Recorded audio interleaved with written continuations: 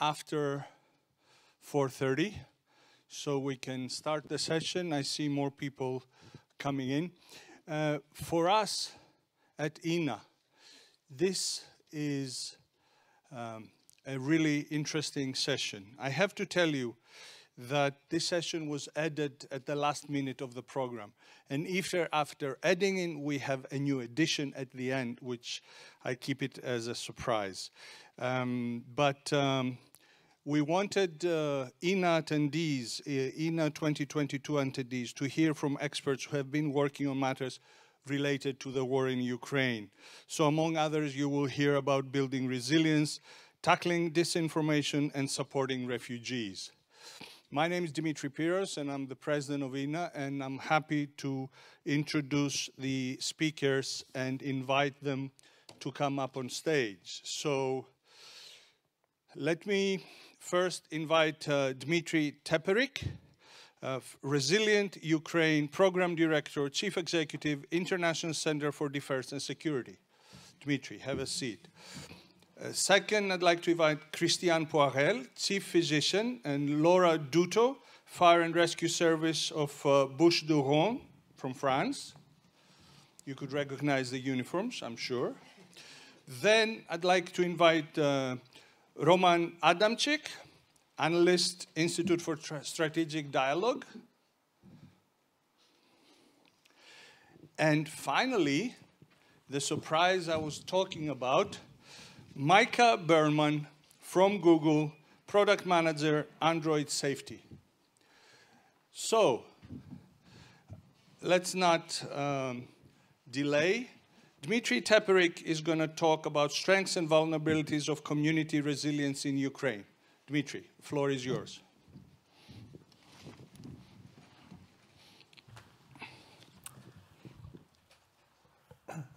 Thank you very much, and it's a great pleasure to be here. I have been asked, I am from Ukraine. No, I am not from Ukraine, but I am here on behalf of Ukraine, on behalf of those Ukrainians, brave Ukrainians who are now actually fighting the war. So I myself from Estonia, a small country in the north, and of course it's very challenging for me now to speak very quickly because my time is very limited. Yes, unfortunately, the term of resilience, I mean, the phenomenon of resilience has been spoiled by various bureaucrats and politicians because they adopted that, and now it's almost in every, I don't know, political document. But as, of course, you as practitioners, you know that resilience is a very practical concept based on actual crisis preparedness, and that we are, or we have been doing in Ukraine since 2016. So very quickly about our program and our research, because being also a very practical concept, resilience is also evidence and research-based approach to various aspects. I come from Tallinn, from Estonia, and I'm chief executive of a government-established think tank. We are not part of the government, but we work very closely with the Estonian government and different ministries there, basically providing so-called second-best opinion on security, defense, and foreign policy-related issues. And since 2016, with the support of the Estonian Ministry of Foreign Affairs, we established a program called Resilient Ukraine, and it aims at developing standards for measuring societal resilience in Ukraine. And for that, we are conducting qualitative and quantitative research on different issues.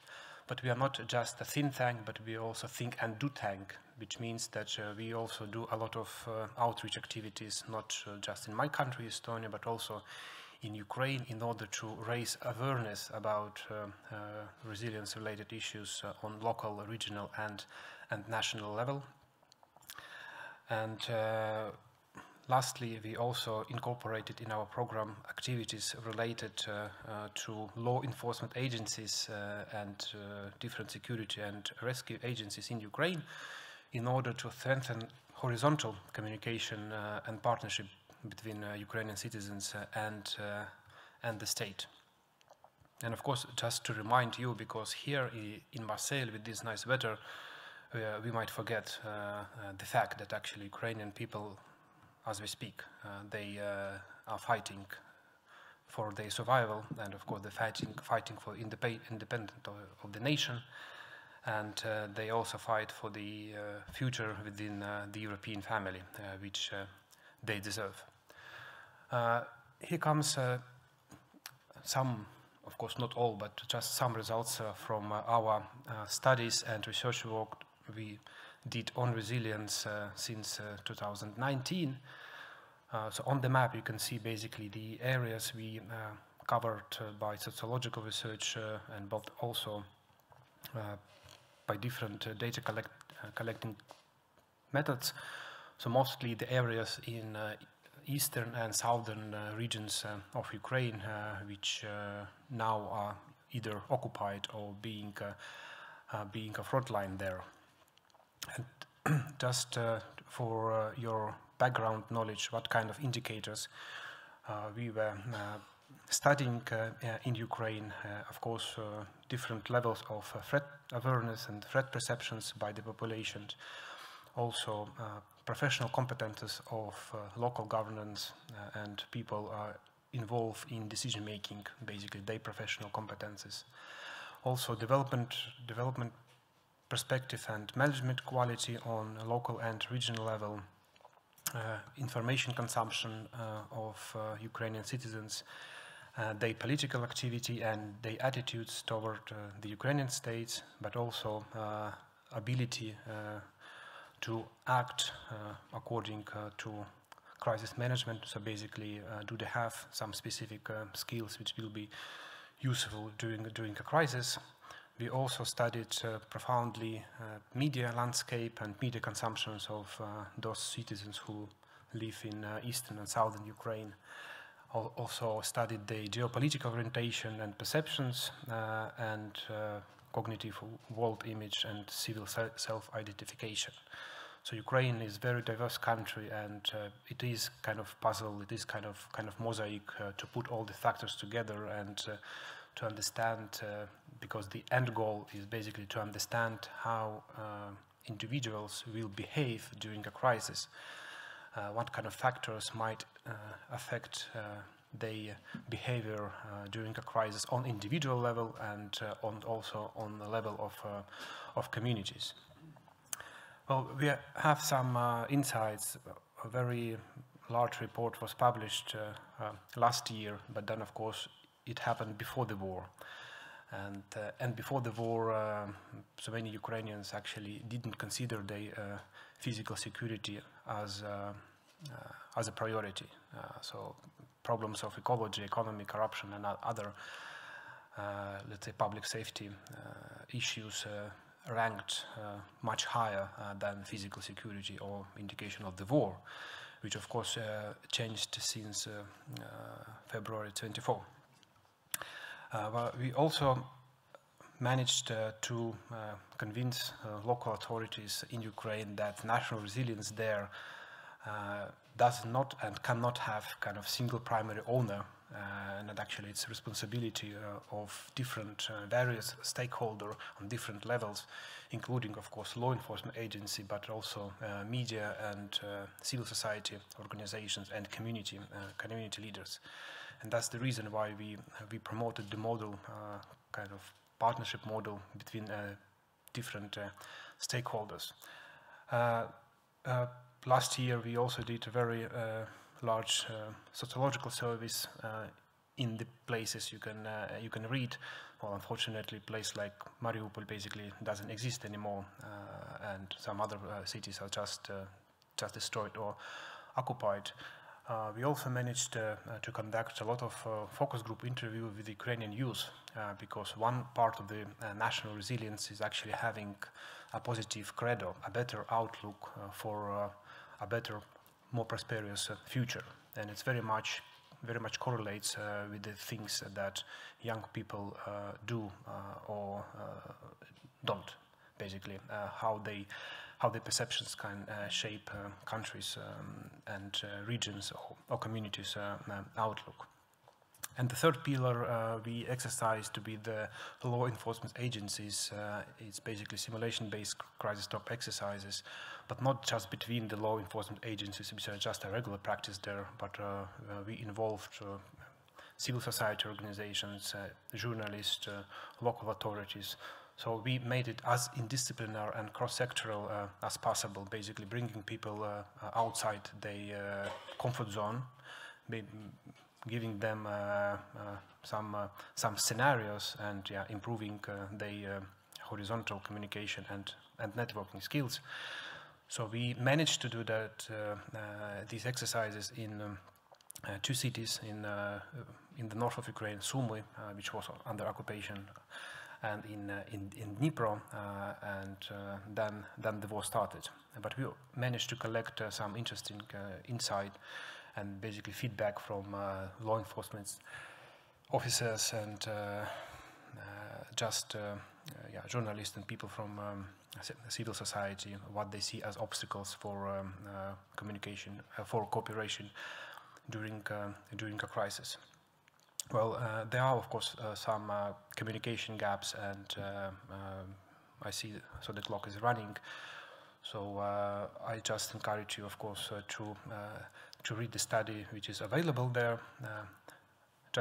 Also some data from different cities in Ukraine. As you see, the picture is very, very diverse. So the attitude towards the Ukrainian state as such among Ukrainians wasn't kind of solid or monolithic. It varied in different places, in different cities.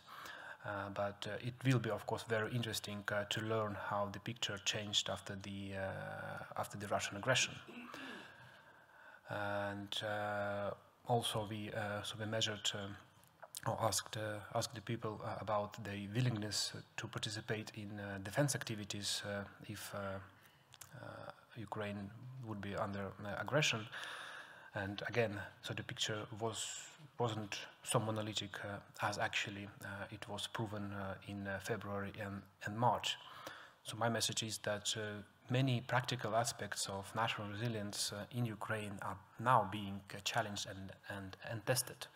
And unfortunately, of course, but they are now being tested and challenged during a war, which means that they generate a lot of data.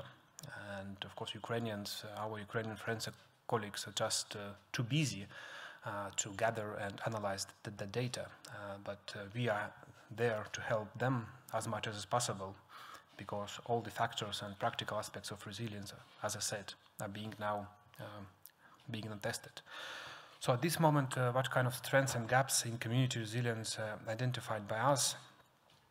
So good things are strengths that during crisis citizens demonstrated ability to cooperate and interact, and of course they understand that it very much depends on their own awareness and depend on their skills. They don't see kind of strong dependence on the Ukrainian state. So in many places in Ukraine, they basically initiated a lot of kind of self-helping initiatives, and it helped them very much. About gaps, I would just underline one. I returned from Ukraine 3 weeks ago. I was with my team in Western Ukraine. So the Western Ukraine now is a region where a lot of refugees came, and of course there is a big pressure, and actually also social pressure, not just on infrastructure but on the populations. So there are already some indicators that some intergroup conflicts might arise there. But for you, as law enforcement officers, I think it's very important or maybe interesting to know that your colleagues there except so the military servicemen, but your colleagues from police, from rescue services, from basically frontline officers, they don't get any mental health advice or any psychological help. So what we found in our fact-finding mission in Western Ukraine, I just underline it's area not under occupation or direct bombardment. So in Western Ukraine, they are basically working on the breach of burning out, and it's a very serious issue. So we tried to map the needs in terms of mental health training, and basically now trying to connect the dots between those experts and specialists in crisis psychology and those who need that help in these areas. Just briefly, some conclusions and recommendations. So we think that demand for internal security, public safety, and of course its civilian components will increase in Ukraine. So volunteer fire brigades, assistance to the police and territorial defense. So of course the war will end someday, and we will sure it will end with Ukraine's victory, which means that recovery process and everything is related to public security and safety will be a high priority. Of course, that means that demand for effective trust-based crisis communication on these issues then will increase also among citizens of Ukraine. And then just to underline that many good examples, or not so good examples, gaps identified during a war should be profoundly studied in order to validate different aspects and factors of resilience. So now basically we are talking about a kind of unique window of opportunity for Ukraine and actually the European Union. So it might be a kind of political statement, but still we need to support the speedy reforms in various key areas there, well, especially in defense and civil protection and public safety sectors. We as friends of Ukraine in the European Union should ensure recovery instruments for the country, and then of course to enhance mutual learning on practical resilience. Well, I'm sure that Ukrainians will have a lot of practical experience to share with you, and I think we will be ready to learn from that, and then basically together with them to elaborate on best practices for internal security and public safety. As noted, our research is publicly available in English. More to come, and of course thank you for your attention. Thank you. Indeed, very interesting. Is there a question from the audience, please?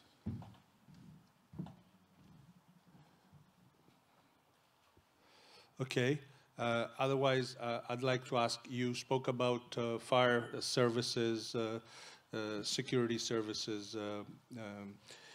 What do you have any information about the ambulance infrastructure? How is that affected?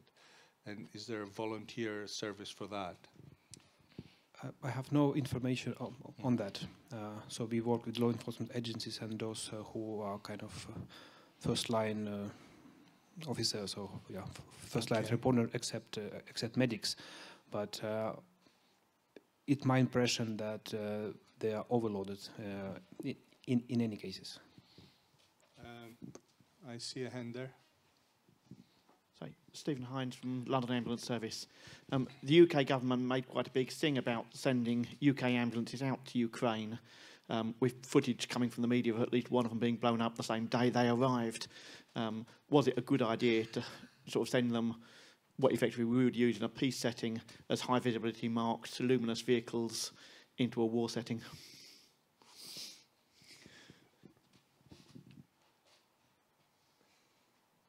Okay. Anybody else?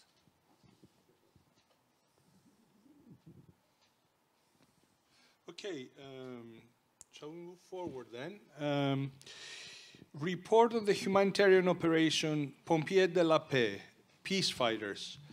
We start with Christian Poirel, Chief Physician, a colleague, and Laura Dutto from the Fire and Rescue Service of Bouches-du-Rhône from France. Please. So good afternoon. So we, Dr. Poirel and I, are part of the Fire and Rescue Service in Bouches-du-Rhône. First, we wanted to thank EENA for giving us the opportunity to share with you what we've experienced and our modest participation in the effort of helping Ukraine and the Ukrainians. So about Peace Firefighters, I will just present the concept and then get into more details about the Ukrainian mission and how it was conducted. So Peace Firefighters, it's an action carried out for the Ministry of Foreign Affairs. It was coordinated with the Interministerial Crisis Unit located at the Ministry of the Interior. It's supervised by the National Federation of French Firefighters, and it was organized with the help of local firefighters unions in France.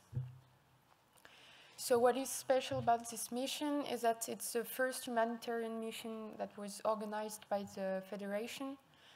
So it had a lot of meaning to be involved in helping and being a part of the general effort for helping a friendly country in Europe. More about the mission, the Ukrainian mission, there were 3 objectives. Collect and transport fire and emergency care equipment to the conflict zone. We were also there to support refugees and direct them to reception areas on site, and to contribute to welcoming in France the families of Ukrainian firemen mobilized on the front line. So I remember during the convoy, during the convoy, just before we crossed the Polish border and entered Poland, the head of detachment explaining to us that we were here to support what was already organized or being implemented, and not to supervise or organize ourselves. So it was really in the meaning of helping and supporting what was already in place, and it's different. There were an upstream preparation, so there were an assessment team going at the border earlier in March. They were there to quantify the needs and connect with local authorities as well as the French embassy in Poland. And they also worked in organizing the logistics of a convoy. So the first convoy and team we've been both part of, we were there from March 11th to March 23rd. We were sent to Demetrios at the border on the Polish side, and we left on March 12th at the House of the Firemen of France in Paris. There were 13 vehicles, so passenger vehicles such as 9-seaters, and also ambulances, and all the vehicles were full of donation we gathered before.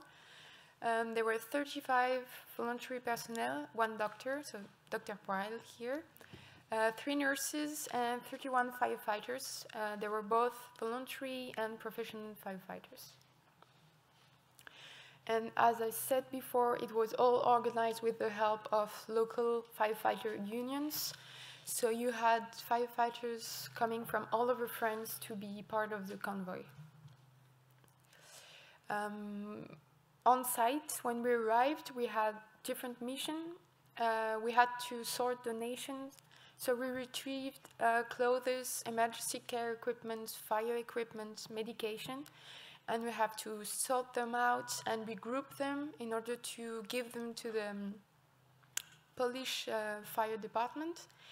and the Polish fire department proceeded to give them to the Ukrainian firefighters. We also had been working at Bouches-du-Rhône crossing point.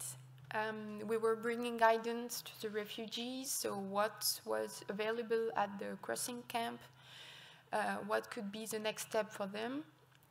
We were also providing medical care within tent, so there were always the doctor or nurses on site at the camp. We did not face war injuries. It was mainly hypothermia, dehydration, exhaustion, and treatment break. So people living in a hurry and they don't have their treatment for high blood pressure.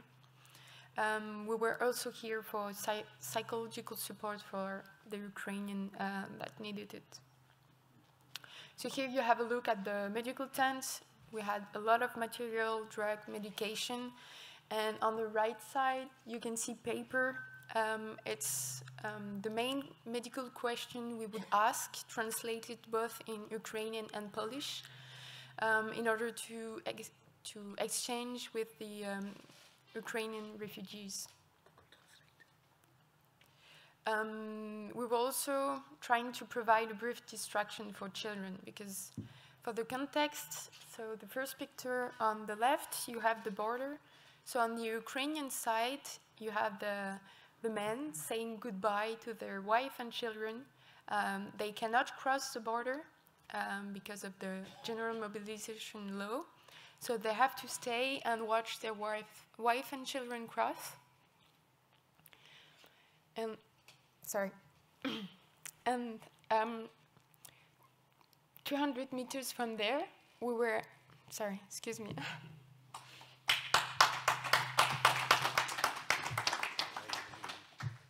We were at the camp, and it was a really emotional atmosphere for them, and we were trying to distract the children and bring comfort for the women, because they just flee their country and they had to face the unknown. On site, we were also offering shuttles, so we had 9-seaters. They were a 5-minute drive to a reception point. So at the reception point, they could stay for up to 3 days. They had food, they had showers, beds. They could be guided on whether, what would be the next step, what would be the next country to go. We had an hour drive to a train station. Because some of them arrived, they already had plans. They wanted to go further into Europe, so we just led them to the train station and they would leave the country really quickly. And we were also offering shuttles to a specific address in a few cases. The doctor and a few team members were also part of data gathering and situation assessment. We were in a really dynamic situation on the Ukrainian side and on the Polish side. Because on the Polish side, there were a lot of new organizations arriving and setting up tents and arriving with new resources and competencies, so it was really dynamic. And it was difficult to forecast the refugees' flows depending on how the situation would evolve in Ukraine. So they investigated 4 crossing points: Erben, Bouches-du-Rhône, Medica, and Kroshenko. And if you, I don't know if you've seen a bit of pictures in Medica, but it was soon after the refugees arrived. There were a lot of organizations arriving in Medica and a lot of tents, and they kept multiplying. So when we went there, it was like a bit of fair. With people dressing up to welcome children. You had Jack Sparrow and Santa Claus. So it was like a fair. A lot of people helping. And on the other side, you have crossing point when you only have a few tents. You don't have the same resources and the same people to help welcome the Ukrainians.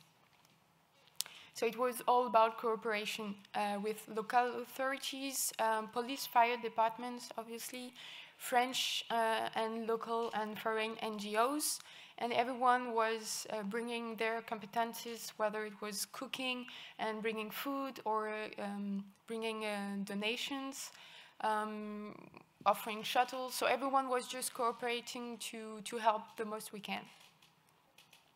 And it's part of the experience feedback. So when we led the camp for the next team, the project objective didn't change. We had to help on site and offer shuttles and medical attention. The perimeter were a bit extended because a part of the team was sent to Krushenko to help the Polish fire departments.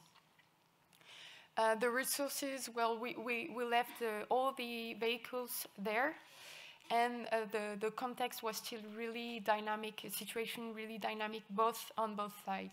So it was shared with the next team, obviously, and this is really useful for the National Federation because it would make us more efficient and really more helpful for organizing a future mission if it came to be other mission there.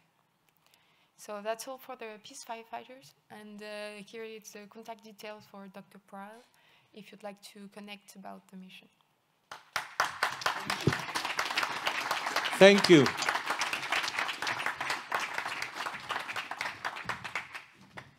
Indeed, Peace Firefighters, that definitely.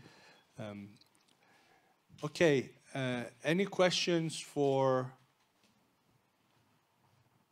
the French firefighters? Okay, quick question from myself. You also said that you were looking for families of Ukrainian firefighters to support those families. Were you able to identify families like that and even bring somebody to France, or?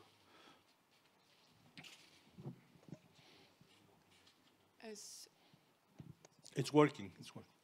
So at the border, we were not connecting with families, but there is a special organization like supervising the okay, thank you for that. Yeah. Thank you. Okay, we move forward, having time in mind. Oh, actually, let me give an answer to Stephen. Stephen, you asked a question that I don't think we're qualified to answer, and that's why I passed it. I don't know the needs, and obviously an obvious question was anything will help.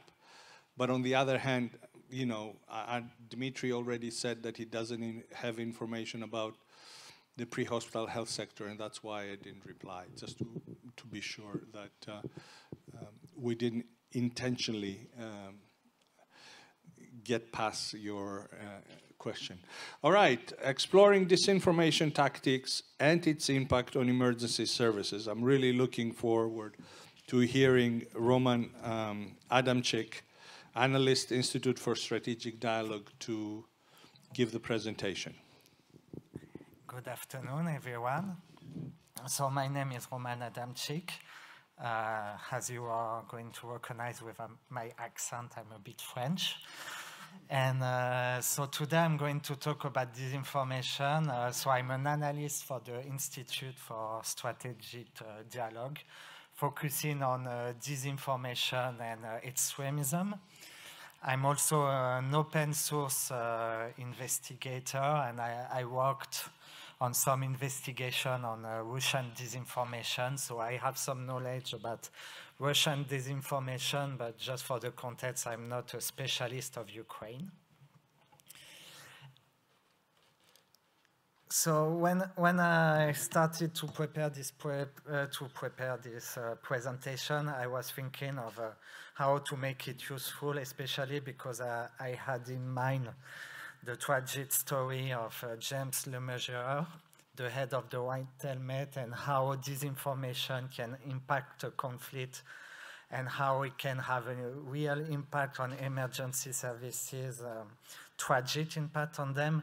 So, so I wanted really to mix at the same time talking about Ukraine, but also thinking about how we can think about disinformation when you work in an emergency service, and how to fight, to protect yourself against it. So to start with my presentation, I think it's important to understand that disinformation in a context of war is going to be very efficient, and you are in the situation in war where it's an emotional situation, so it's the first criteria that is important for disinformation. When there is an emotional situation, people want to know information, they are looking for answers, and bad actors are there to push their narratives and try to polarize situation.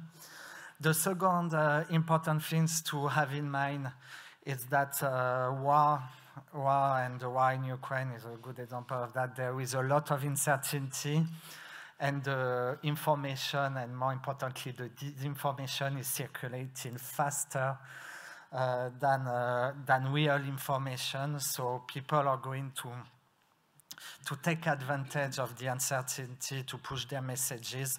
Especially now, it's really in real time. We have seen, for example, attacks again, a train station, and 10 minutes after, you have already messages from the Russian state targeting some population. And the final things to keep in mind, it's really that because emergency services are going to be trusted sources of information, they are going to be attacked a bit more, because if you want, for example, if you're the Russian state and you want to push your narratives, and for example, the fact that you are not as bad as what you do on the ground, so you are not, for example, attacking civilians, emergency services are going to be a problem for you, because they are going to show the reality on the ground, so they are more likely to face attacks to create distrust against them, and to attack their legitimacy. I don't know why it's this slide. Okay, I will forget about this slide, because it was definitely not supposed to be the fourth one, but I will try to continue a bit without the other one. I think then one important thing, especially that is especially important with Russia and the Ukrainian war, is really that sometimes disinformation is really more about creating distrust than really pushing a coherent message. For example, you have all seen the atrocity in the city of Bucha. What we have seen after the first media reports about these atrocities is really pro-Russian actors pushing a lot of different messages. Like the dead people in the TV reports were not dead. That was one way to try to create this distrust. But then they changed, and they said that all the corpses might have been brought by the Ukrainian forces.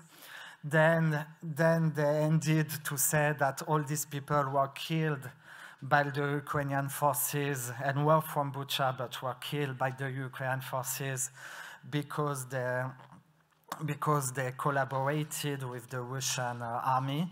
So as you can see, you are going to create a lot of narratives, and you are going to and here we go. And with all this narrative, it's not about having something coherent. It's really to create distrust. So people are not going to believe what the authorities are saying.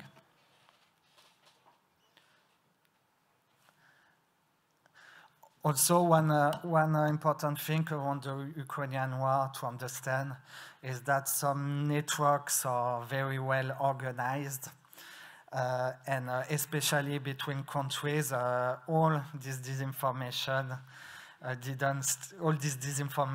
network didn't start it from scratch. And for example, you have people. Sometimes they collaborate, they have more connections, they have a lot of connections with Russia, sometimes not, but they are just really involved into pushing anti-system narratives, disinformation against the US or these kind of things.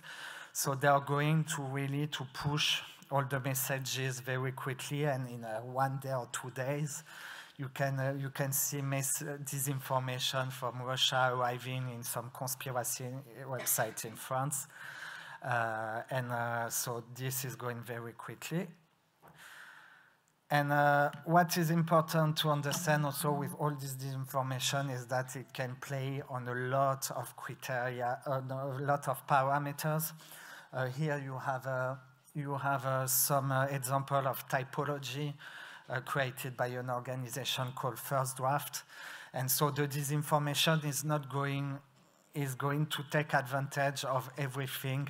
It's not always about fabricating something, but using the context, for example, changing a bit of the context to give another meaning to a piece of information.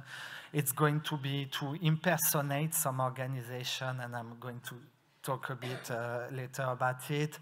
It's going to be also about really playing on all sorts of details to try to push your messages. And when you're working for an emergency service, the first thing, an important thing to fight this disinformation especially, is to have a presence online with accounts certified. And it's really important because, as I said, when you have a crisis or you have an emergency, people are going to look for information online. And if they don't find someone, a certified source, they might end up look for accounts pushing disinformation. So this is the first step and important one.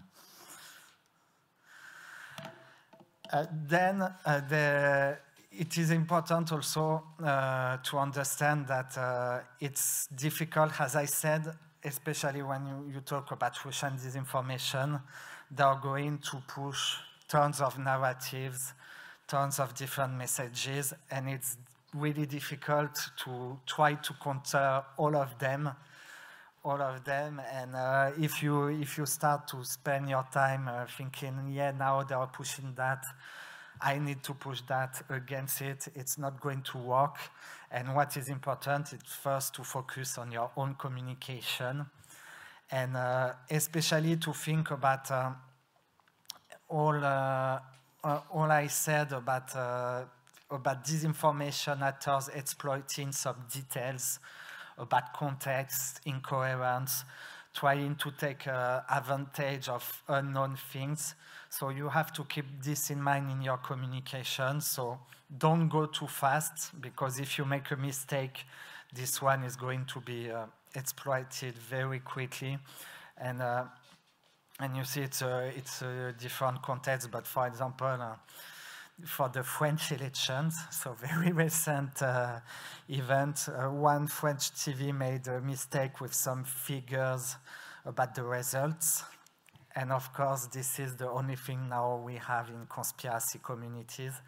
So disinformation often doesn't start from scratch, so you have really to be careful with what you push. Also, it's important to highlight what is unknown, because people are going to, especially around crisis and emergencies, people are going to try to push some specific messages, because we don't know, for example, if you take another crisis, the fire at Notre Dame, when we didn't know the origin of the fire, there were tons of hypotheses and people pushing messages against migrants, saying it was a terrorist attack. And so it's important to say, when you communicate, this is the information we have, and sometimes if you feel like that there is some details that can be exploited, you should say, we don't know about it, but we don't know about it is a way to avoid the exploitation of information gap. Then one thing, when you are targeted by disinformation, you are really tempted to answer to a lot of bad messages and everything. It's not always the best practice, especially because disinformation actors, or people who try to harass you, they want to have visibility.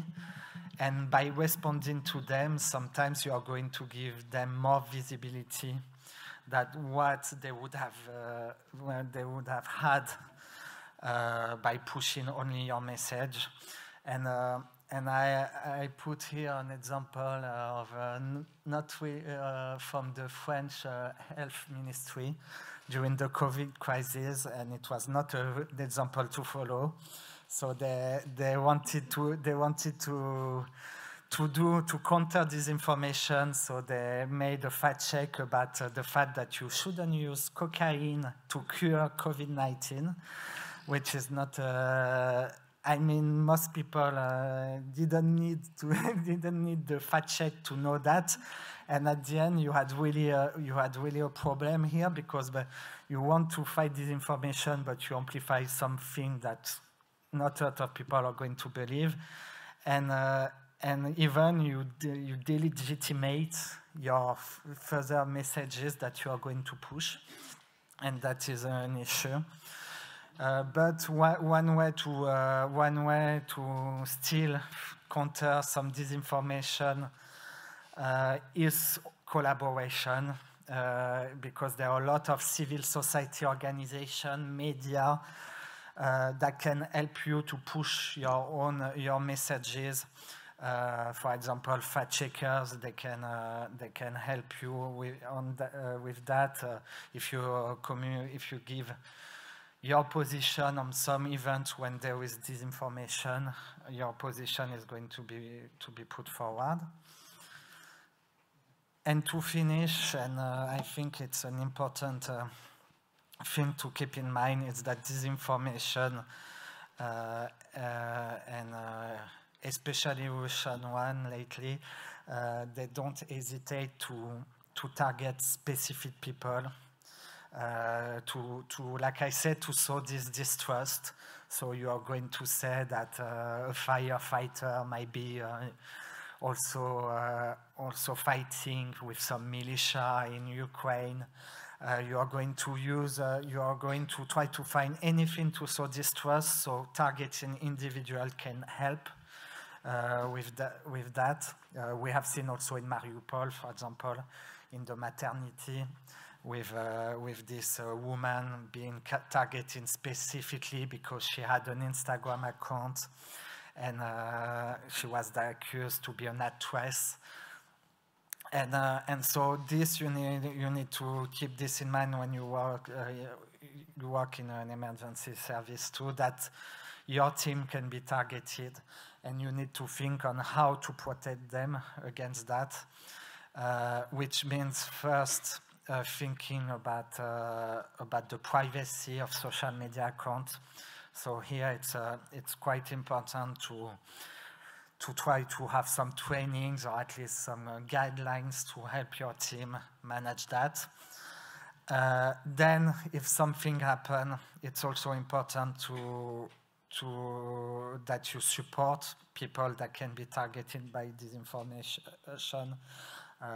Even myself, in some of my organization where I worked, we were targeted by disinformation, and when you are targeted personally, sometimes you want to respond to everyone. And like I said, it's also not a good practice, because there is a risk of amplifying the problem more than anything else. And so, yeah, to finish, it's if you can have one training in your organization about this issue and how these issues and how to handle these issues, It's really important because when you are in the situation of crisis and facing disinformation attacks, then it's a bit too late to learn how to react. Thank you.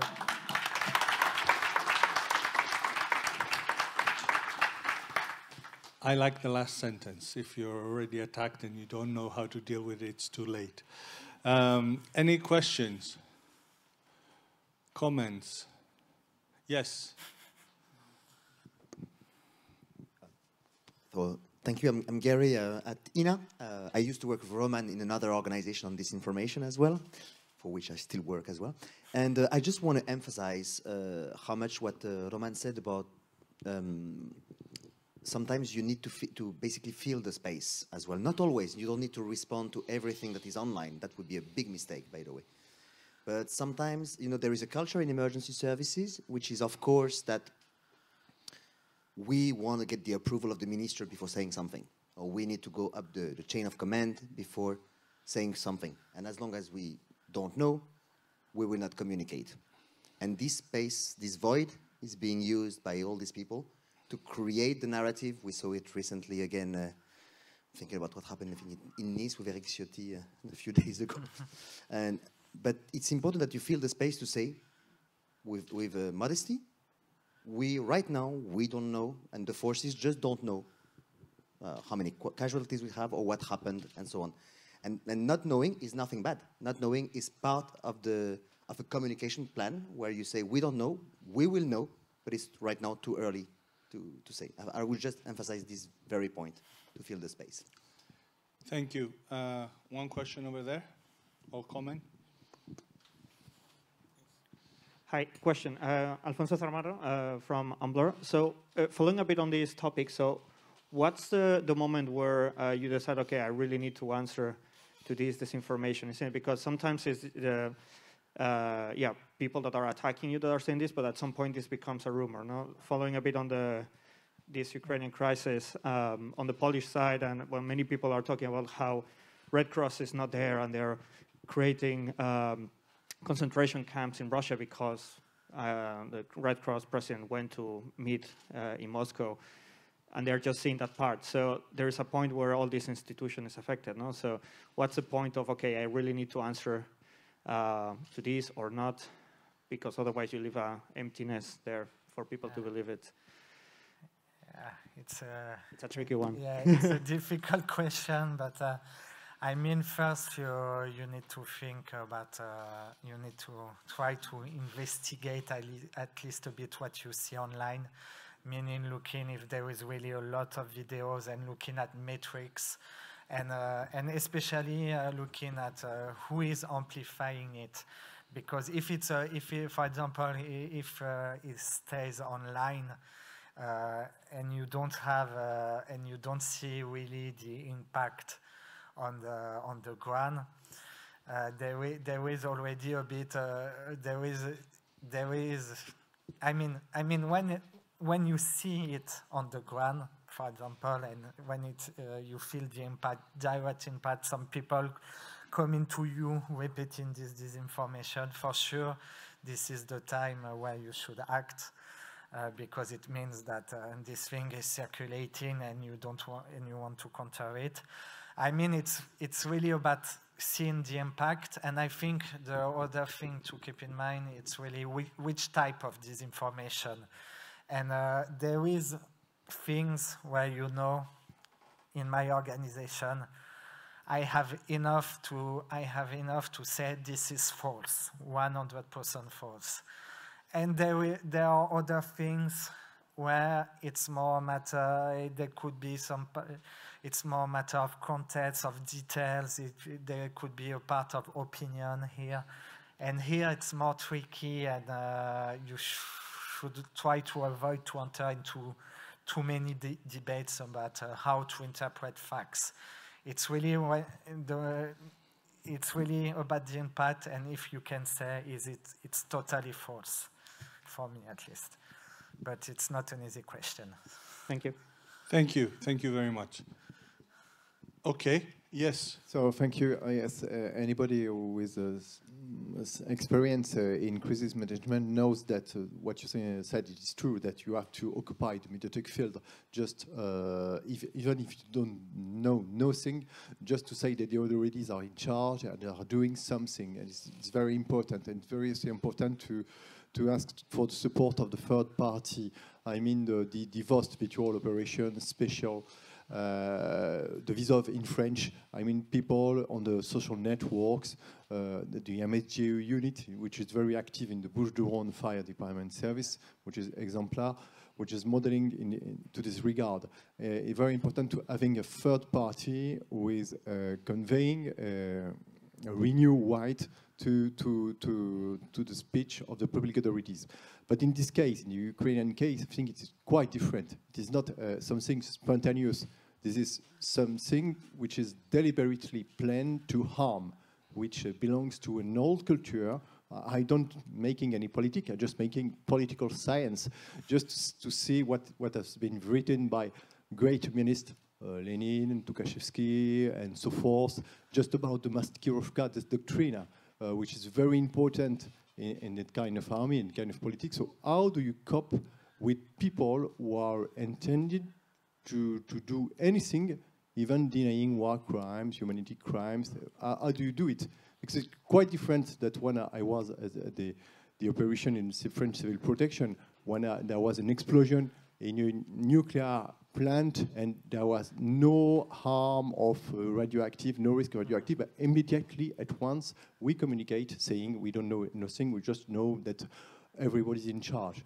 But this is very different because it is a planned attack on the very treasure of our democracy, which is truth. How do you cope with this? I mean, I think here there is it's a broader question than only emergency services, and I think one thing at least that we have seen since the beginning of the crisis of the Ukrainian war is more and more actors dealing with disinformation campaign, being active to try to document what is happening online, to try to verify information is one of my specialties, open source intelligence, or SINT. And this kind of organization like Bellingcat, for example, they have the skills to verify information rapidly. You have some analysts, in other organization, analysts able to show that there are some inauthentic activities almost in real time.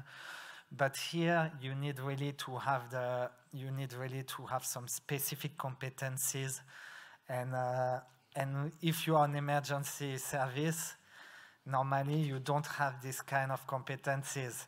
So and you have to focus primarily about managing the crisis on the field. So the idea is, for me, for this kind of attacks, is more to help to develop this broader civil society organizations that have these skills to help to fight back. But at the end, as I said, there are so many incoherent. It's a lot about pushing, only sowing distrust. There are so many messages, and only doing fact-checking. It's not enough. So it's really more about showing that you are a trustworthy source of information, and then pushing back a bit. But you can't solve 100% of this issue, at least from my perspective. Thank you. Good night, everybody.